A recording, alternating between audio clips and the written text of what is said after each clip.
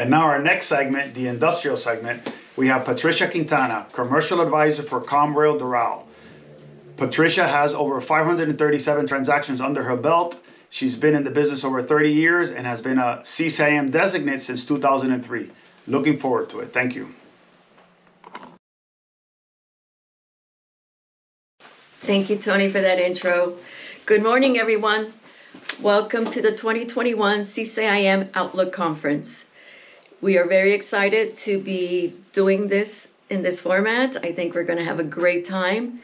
I want to thank our sponsors, PS Mrs. Parks, for sponsoring the industrial segment of this conference, Comstack for giving us so much information, so much detailed statistics, CoStar, and CB Richard Ellis. Okay, so here we go. So we're going to start with macro, and then we'll go down to micro. We're going to start with the global, national, and then we'll end it up with our own neck of the woods down here. So it's no surprise, e-commerce will drive demand. Industrial has been one of the most resilient real estate sectors amid the COVID-19 crisis, kept afloat by rising e-commerce demand. Year over year, e-commerce growth surged 44.5% in second quarter from 14.8% in the first quarter. This has put pressure on retailers, wholesalers, and third-party logistics companies to reach consumers while lowering transportation costs. Demand for space in the near term will be driven by e-commerce. Again, CB Richard Ellis research has found that $1 billion in incremental e-commerce sales generates 1.25 million square feet of warehouse space demand. Therefore, net absorption is projected to reach nearly 250 million square feet in 2021, more than the previous 5 years' annual average of 211 million square feet. This will spur new construction, which is already near record levels, and strong pre-leasing of speculative projects. And as we all know, because of the COVID, more retail to industrial conversions this year, 2021. Given the increase again in online shopping, retail to industrial conversion projects will likely accelerate in 2021. There's a strong demand for infill warehouse space in urban cores, but land constraints and high costs have limited new development. Adaptive reuse of retail buildings for industrial occupiers is expected to accelerate in 2021.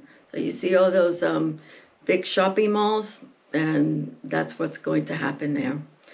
Overall, new industrial completions are forecast to jump by 29% next year, according to CB. Given strong pre-leasing of speculative projects, demand is expected to keep pace with new supply, especially as occupiers flock to modern warehouse space. Inventory control is a top concern. Okay, remember we ran out of toilet paper and we couldn't get anything? So they're looking at increase in inventory as high as 60 days. Can you believe that? Inventory control will be a prime focus of industrial occupiers next year as they increase their footprints to store safety stock in case of any supply chain disruptions. Many suppliers will increase inventories from 15 days to as high as 60 days. Wholesalers and outsourced third-party logistics will be expected to significantly increase inventories onshore to avoid the disruptions from trade conflicts of the past year. Many companies are utilizing a China plus one strategy to diversify product sourcing and limit any supply chain disruptions related to COVID. Source countries west of Singapore, including Europe, will generally use U.S. East Coast ports, while those east of Singapore will use West Coast ports, and Central and South American countries will use Gulf and Southeast ports. Onshoring of products in the U.S. or Mexico is plausible, but will present real estate logistics and labor challenges.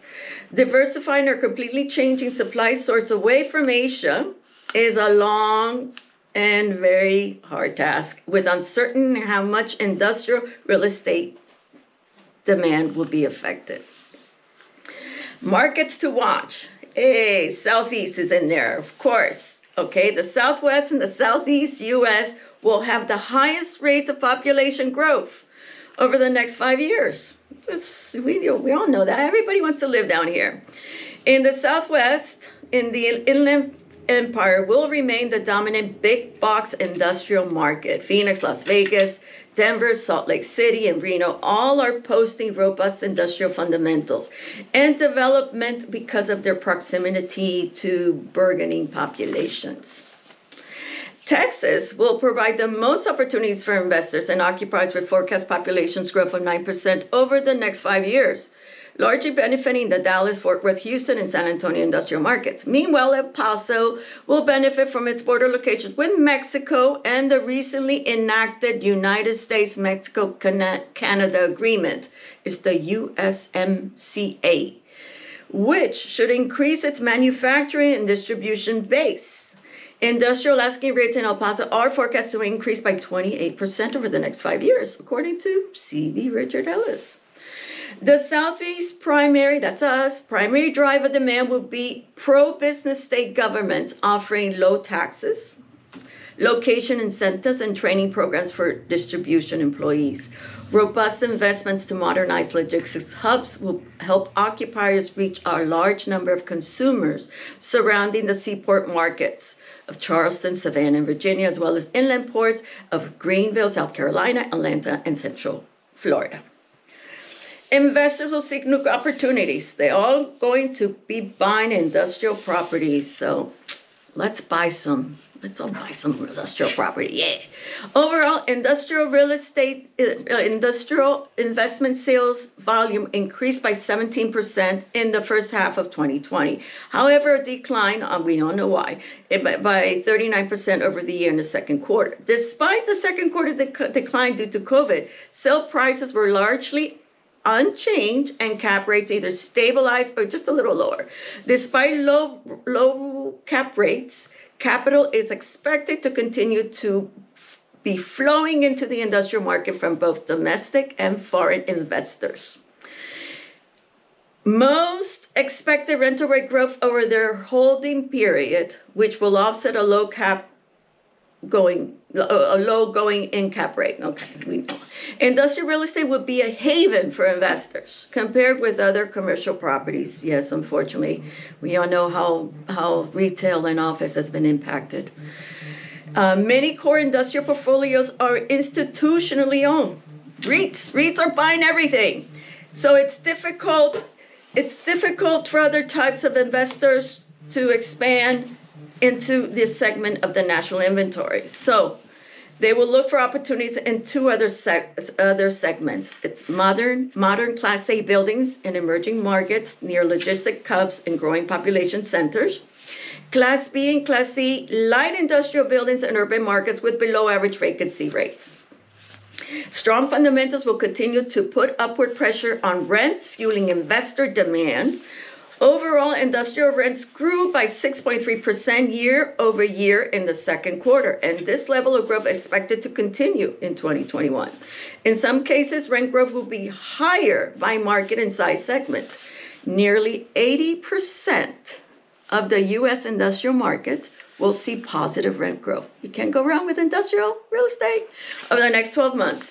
And most will exceed their historic average over the next several years, according, again, to C.B. Richard Ellis.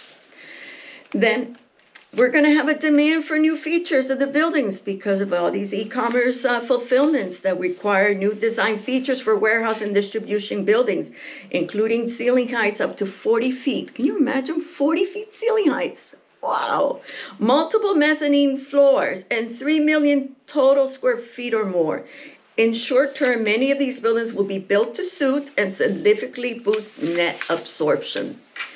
In addition to heightened awareness of safety and health measures, we all know because due to COVID, there will be an increased need for technology and sustainability, leading to bigger power requirements for machinery, robotics, and other picking and sorting technology. More warehouses will have HVAC systems for employees' comfort to keep machineries at optimal operating temperatures. Taller, more environmentally conscious, tech-centric buildings will be the norm. Occupiers will demand more skylights, more natural light, and renewable energy sources. Other sustainable features will provide water savings, recycling capabilities, and eventually charging units for electric trucks. Yep. While product sourcing and inventory control and new building features will be top of mind for occupiers, the source and volume of consumption will dictate where occupiers locate their total space demand. As retail sales remain strong and the share of those sales from e-commerce increases, industrial demand from both occupiers and investors will remain robust for the foreseeable future. So let's look at Miami-Dade County, Southeast. And we're going to look at, see the slide where it tells you Miami-Dade year-end market statistics total. We had a vacancy. We ended with a vacancy of 5%. That's not bad. Our average rents were $282 per square foot. Inventory, over 250 million square feet under construction, over 4 million square feet. Net absorption, 2 million. Sale price, average sale price, $151 per square foot. Very good. 12-month volume in sales, $893 million. Okay, and then the cap rate of 5.7. The 12-month sales volume growth, we had we all know why, negative 48.6%. The top industrial markets in Miami-Dade County: Hialeah, Medley, Airport West, Airport East, Miami Lakes. All this is data. Thanks to CoStar. The average rents vary from, as you could see, Hialeah is the lowest, $927. Highest is Airport West, no surprise, at Doral is very expensive compared to other markets. And look at the average rent growth and look at the inventory of the buildings. A lot in Hialeah. And of course, Airport West as well. And the 12 months absorptions, you see them there. And the vacancies. There are the square feet and vacancies. Okay. The Miami-Dade quarterly vacancy and asking rates. Okay. As you could see, in the fourth quarter of 2020, we had the lowest vacancy of 5%. So that's pretty good, considering what we went through. And so that's great. Average rental rates went up. You see that? They are now at $280 per square foot. The top deals, okay, let's see. Look at the size of those spaces. 310 square feet, 310,000 square feet, sold for $44 million at 142 square feet. 3980 West 104th Street, 214,000, sold for $31 million.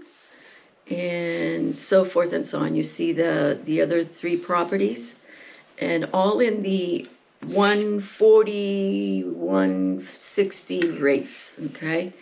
Top leases, okay? No surprise that Amazon had 4 of the 5 top leases in South Florida. In Pompano, I wanted to include this, even though it's not Miami-Dade, but I just wanted you to. Pompano is $252,000. It's a new lease. In Hialeah, there's Carnival, 229,000 square feet. I hope they're doing okay with there. And new leases for Amazon over here, 2 in Miami, 1 in Hialeah. Amazing. Projects under construction. There is there's going to be 2.75 million square feet is going to be completed in 2021. That's amazing. Home Depot, 700,000 square feet in Hialeah, completed in February. 13915 Northwest 107th Avenue, completed in February as well, 352,000 square feet. Another Home Depot building too, 350,000 in February. 4481 Northwest 87th Avenue, 300,000 square feet completed. This one's for October 2022. So gotta wait a little bit more for that one. First Park, Miami, July 2021. Grantney Logistics Center Building B, over 200,000 square feet by June 2021. Miami 27, August 21, over 200,000. Grantney Logistics Center, over 200,000, completed in June. And 8404, over 200,000, Northwest 90th Street, completed in 2021. Okay, so that's our statistic part. So where are we headed? What's gonna happen? I'm gonna do the crystal ball the way Mike Silver used to do. What's gonna happen in South Florida? Well, South Florida will continue to attract residents. We have a beautiful city, beautiful part. Our weather, you can't beat this weather anywhere.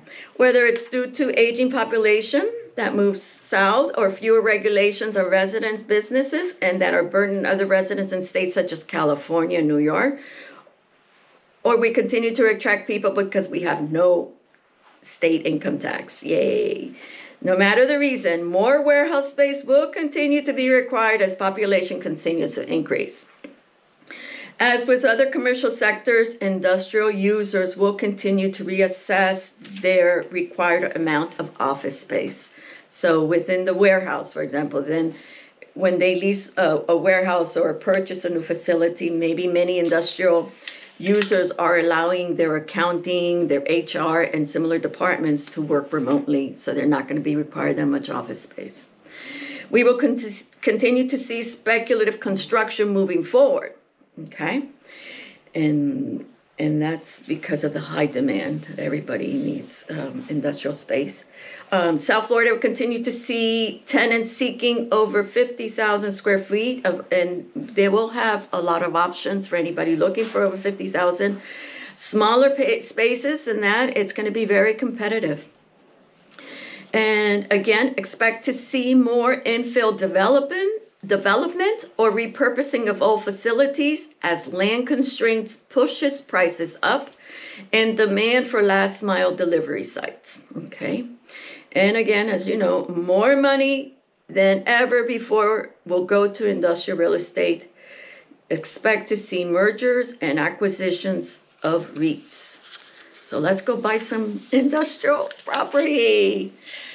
Thank you all for joining us.